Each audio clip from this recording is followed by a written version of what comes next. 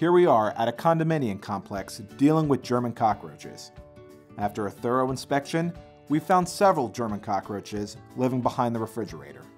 We treated all the cracks and crevices behind the refrigerator with a granular bait, and then applied a liquid residual throughout the entire apartment.